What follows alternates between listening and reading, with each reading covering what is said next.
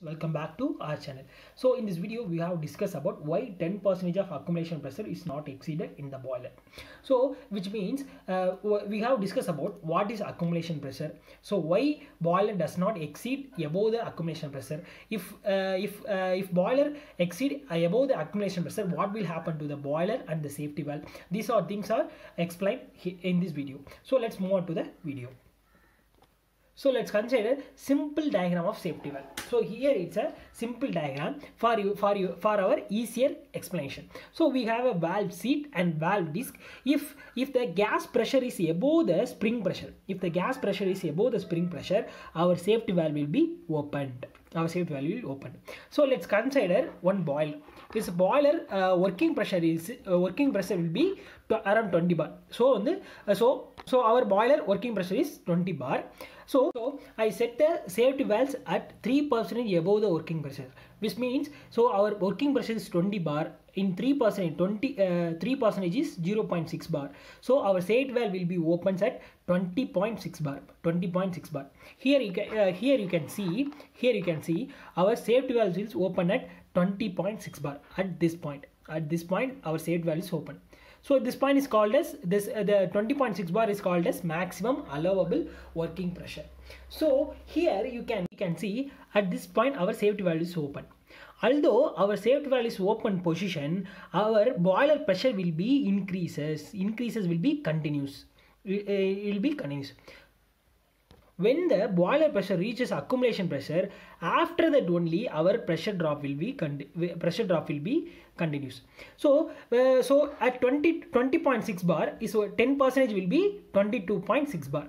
22.6 bar. So here our 22.6 bar is called as accumulation pressure. So here you can see our pressure will be increases. At this point our spring compression will be stops. So here our safety valve is open, but our spring compression will be continuous. And due to spring compression will be continuous, our pressure increases also continuous. Our pressure increase inside the boiler also continues. At this point, at 22.6 bar, our spring compression will be stops.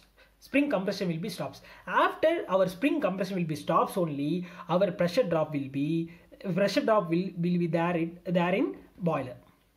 So if boiler reaches above this accumulation pressure, for example 23 bar, so above this accumulation pressure, our safety valve should be damaged because of. So before installing safety valve into the boiler, we have subject the safety valve to the accumulation pressure test.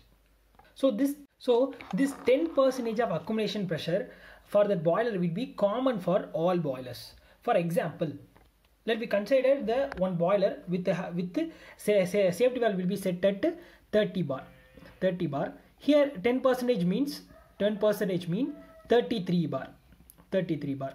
So our safety valve is opens at we'll consider 30 bar.